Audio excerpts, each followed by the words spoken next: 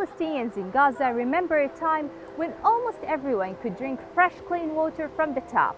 Now less than 4% of the fresh water is drinkable, and the surrounding sea is polluted by sewage. And without any alternatives, residents are forced to use this water for bathing and washing, even though supply is unpredictable and irregular. للغسيل وللطبيخ وللعجين ولكله المي المالحة. والله أنا وحدي ناس بطبخ منها المي المالحة. طب أنا لما بتيجي لكم جمعيات هنا بتعبي البراميل بس عقد قلنين بس بتعبيهن. طب وش بدي يكفين كل قلنين؟ ثم والله العظيم كمان مرات ما بتكون عندنا مي حلو بنشرب منها والله. This coastal aquifer supplies 95% of Gaza's water and is in a state of extreme overuse. Water extraction rates are more than 3 times the renewable supply. So seawater infiltrates the aquifer, and salinity levels have risen well beyond World Health Organization guidelines for safe drinking water. This situation is compounded by contamination of the aquifer by nitrates from the untreated sewage of 2 million people. Millions of liters of sewage are discharged into the coast of Gaza every day. Every other day, residents of the 8 refugee camps inside Gaza carry empty bottles and jerry cans through tiny alleyways to a private water vendor. Young children join their parents as many hands make light work. Families often spend the equivalent of $10 a month on this water, a large sum for cash-strapped families living in the coastal enclave. كل يوم نظل مي نشرب مي مالحة. يعني ما بتكفيكم المية الحلوة اللي بابا بيجيبها؟ بكفيناش. قديش بيجيب؟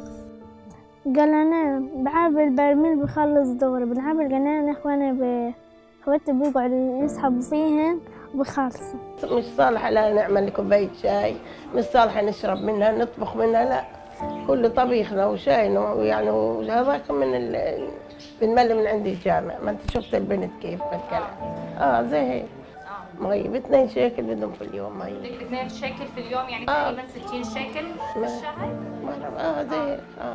The World Health Organization has set the minimum requirement for daily per capita water consumption at 100 liters. This amount should cover basic domestic needs such as drinking, bathing, cooking, and washing.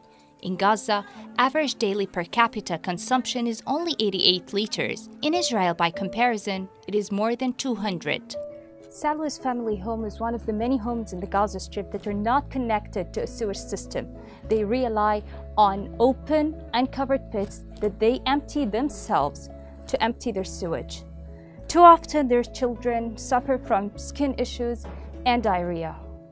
المجاري في جورة يا أختي، المجاري في جورة هاي بتاعت المطبخ، والمجاري هاي هين المجاري هاي ولما ينداب بنشيل هنا بنحفر لجورة هين. The family's story is not unique. Gaza's water and sanitation crisis is escalating dangerously, with clean water increasingly scarce and almost a third of households not connected to a sanitation system. Water pollution is among the factors causing a dramatic increase in kidney problems in the Gaza Strip, with a 13 to 14% increase every year in the number of patients admitted with kidney problems to Gaza City's Shifa Hospital. تعد من أهم أسباب غسيل الكلى في قطاع غزة تحديداً تلوث المياه.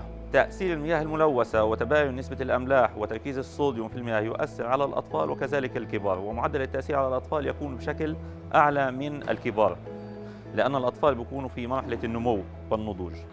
Israel's blockade of Gaza severely limits materials from entering, making it incredibly difficult to develop water and sanitation infrastructure. And a recent Oxfam report says that only less than 16% of items needed to construct vital water infrastructure reaches Gaza. بدنا المي يضلها كويسة، بدنا الحياة تصير كويسة علينا، اللي نعيش بس بقية حياتنا، بدنا زي الناس اللي هاي. لا بس اللي نعيش إنه الواحد ما يصيرش معاه مرض، ما يصيرش معاه إشي. The sea was once Gaza's only escape in this tiny enclave, the one place where residents could depart from their interrupt lives if only for an hour. But because of skyrocketing levels of pollution, the 25-mile coastline is now another barrier in a place where barriers are all too common.